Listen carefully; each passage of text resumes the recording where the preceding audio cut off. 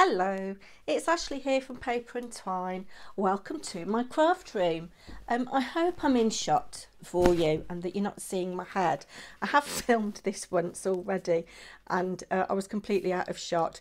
I did try and download an app on my iPad so that I could monitor what I was filming from my phone, but my iPad is that old, it won't install the right operating system. So let's give this a go. So today's little video is all about twinchies. What is a twinchie? Well, a twinchie is simply a 2-inch work of art in your style, and it can be paper and card based, or it could be fabric based, embroidery or beading, or whatever your style is. I'm doing paper crafting today. So I've gone ahead and I've cut myself a 2-inch piece of black card. Those of you that have been with me a while know that I like to have a little black border around everything that I do. And then I've gone ahead and cut from one of my backgrounds a piece of card that is 1 7/8 of an inch, so that I get a nice little border all the way round like that. This background has been made with distress ink in speckled egg and weathered wood, with a little bit of pixie powder, cosmic shimmer in pewter for a little bit of added bling. Now, what I'm going to do to add a little bit of depth to this is use a background stamp from this rather lovely stamp set by Al and Create. I think that's how you say it. It's got some lovely sentiments. You gave me wings and I can fly, dream big, fly high. There's a gorgeous moth there. There's this kind of sprig of foliage. It's got fly away written on it, really beautiful. But I'm going to use this background that has a little bit of text on it, but is honeycomb and a little bit grungy. And I'm going to come in with my speckled egg. Just ink that up. And I'm going to make sure the text is the right way up, although it doesn't really matter because I'm probably going to cover the text up anyway. And just stamp down. This is quite a new ink pad, so it's still quite juicy. And stamp up again. I'm just going to go around and do a little bit of extra stamping randomly where I've got a little bit of white space. There we go. Just put that to one side. And then I'm going to come in with my weathered wood. I couldn't be bothered to get a blending tool out, so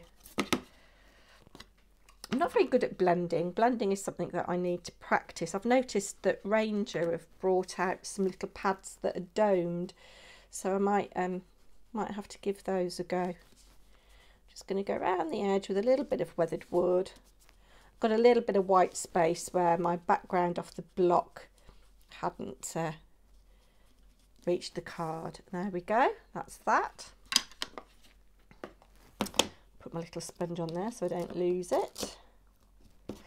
And then I found in my stash some paper dolls from Tim Holtz, and I've got to make a card for somebody in America, and they've got a dog, and I thought, postage and everything, I'm going to send a small card with a note inside. So I found these little cute paper dolls. Ella saw me sorting through a packet and she said, "They're so scary." Silly girl.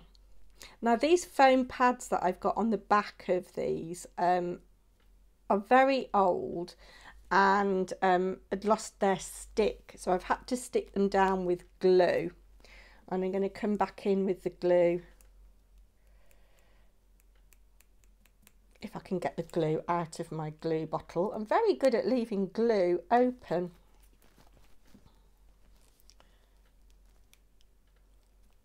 Come on, out you come. There we go. Just putting some spots of glue on there. I'm trying to position it so that it looks like the little boy is patting the dog, but I also want a bit of space because I want to add a few extra little bits and pieces.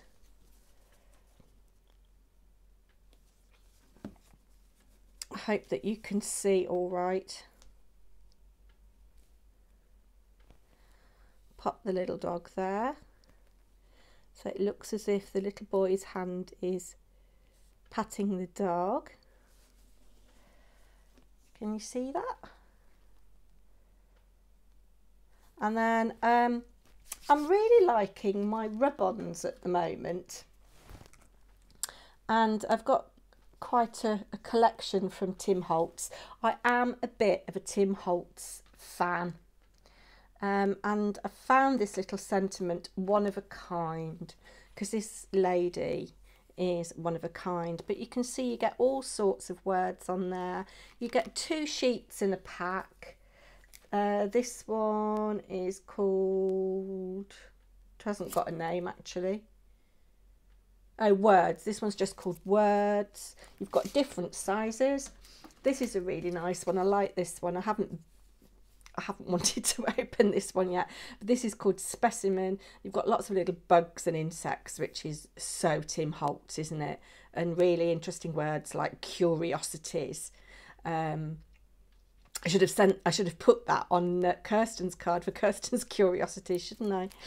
And then I've just got the words. Tiny text this one is, although some of it is a bit big. I like things a bit smaller than that, but you've got all kinds of words there. You get 2 sheets in a pack, and they come with a little remnant rub-on tool as well. So I think I'm going to, I don't know whether to leave it all in one go. I think I will on this occasion, actually, just in terms of speed's sake. Let's just cut that little bit of extra off. These can be a little bit fiddly, but it is coming off quite nicely. I've got a little blob there of a word from something else that I've cut, so I'll just cut that off, and I'm just going to place it kind of there. Make sure it's straight, or kind of straight anyway. All fingers and thumbs today, I don't know what it is. There, that's not bad. And then come in with my little tool.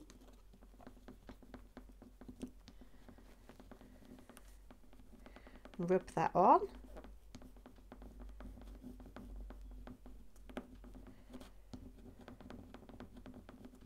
And this will just go on probably a 4x4 inch card, I think. Just, you know, being careful about postage. I have spent quite a lot on postage recently. Building up a very nice relationship with a lady at our post office, at our local post office. She always remarks on my patterned envelopes. Right, let's see if this has taken. And the good thing about these is as you lift it off, you can see if it hasn't taken. And just lift it back down again, and there you can see we've got one of a kind.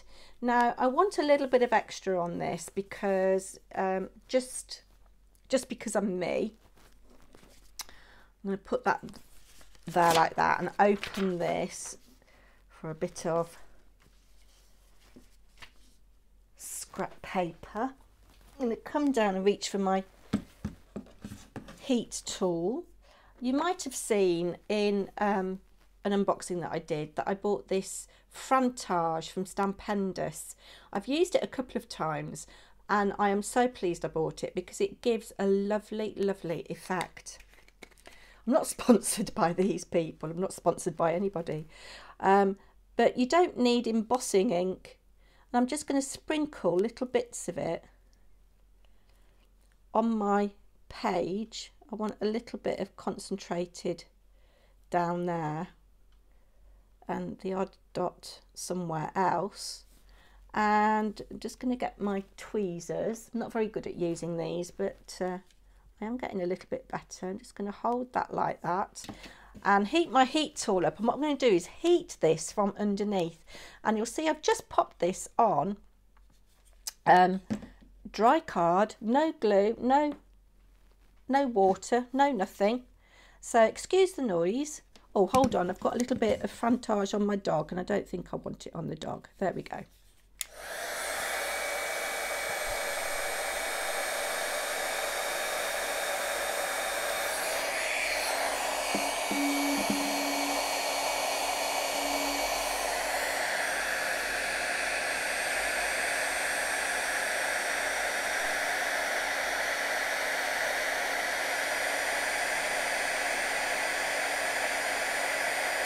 And it's just starting to melt.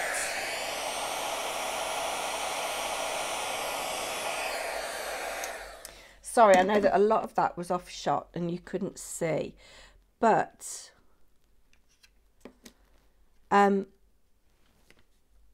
look at that, it's gorgeous. And because it's aged silver, you've got a little bit, tiny little bit of rose gold going on in there, but can you see the kind of molten metal effects you get? And I absolutely love that. I'm going to have another little play with this just to see what else I can do with it. But yeah, I'm just going to pop this in here so I don't waste any. I'm thinking that this little tub is going to last an absolute age, but that is the aged silver. And there we go, that is my little twinchie completed, and all I've got to do is mount it. I'll do that off camera, you don't need to see me do that, but can you see how lovely that is? I hope you can. So the lovely Woolly Steph has hosted I think it's a birthday challenge to create a twinchie, and I went a little bit mad because I absolutely loved making these, and I've made 8. I've made them in kind of sets of 2. So this one here, I've just used some words out of my Enid Blyton book. She Could Imagine is a Tim Holtz clipping, and I've just coated with a little bit of glossy accents. Although I don't know whether it's because my glossy accents is old. I don't know. It's not coming out of the bottle very easily, and I am preferring the Nouveau Drops Clear at the moment. But that's a photorealistic stamp on a Dilutions background, I think it is. It might be Rusty Car, might be Sunset Beach. I couldn't tell you which colour, but it's got a little tiny bit of pink in it and a little button. This one is a really old stamp of mine. It's a much bigger stamp than this, and that's the beauty of doing twinchies. You don't need to have small things. You can take what you've got in your stash and use bits of it that are of interest to you. And because it's an eye, I might even go over and do that bit in glossy accents, I don't know. We've got Look You Can See, which again I've cut out of that Enid Blyton book, and part of one of those photorealistic stamps on shrink plastic with just more eyes in the top corner for a little bit of interest. These next 2 are using the fish from Lavinia Stamps, and this is the background just like I've done, except in Cosmic Shimmer, I think it's Midnight Blue, and a little bit of Salty Ocean with that background stamp that I've just showed you, and a little tiny bit of a rub on there. And then this fish is gorgeous. He's a really handsome fellow, and I showed this on my 5 Top Tools, why I like a fine paintbrush, and I've just gone in with a little bit of pixie powder, Cosmic Shimmer pixie powder in, I think it's Aqua Lagoon, to fill in some of those spots. And then the other spots I've gone in with a little bit of white Nouveau Drops for a pop of colour, and a little bit of text from my French English pocket dictionary. And then this is exactly the same, except I haven't used Cosmic Shimmer on the actual fish. I have used, I don't know whether the camera is picking it up, those Nouveau Drops in Clear, just to give some little bubbles coming out of the fish's mouth. So I hope the camera is picking that up. And then this is paper that I used from my stash, Craftwork cards. There's a little seahorse here. I'm hoping that you can see that.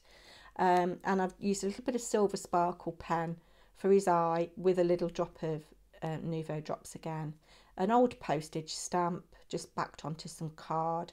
The actual paper I sprayed with gold glimmer spray, Lindy's Magicals. And then this is a stamp, a little swirl stamp from this set that actually says art, and I've just randomly stamped it on the background.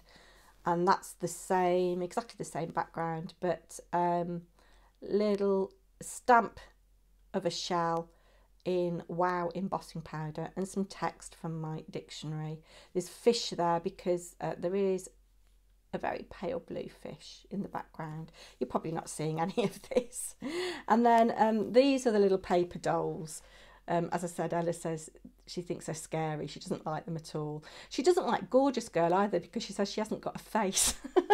I love Gorgeous Girl. Anyway, I've put See the World on this one with the frantage. This is exactly the same as what I've just made.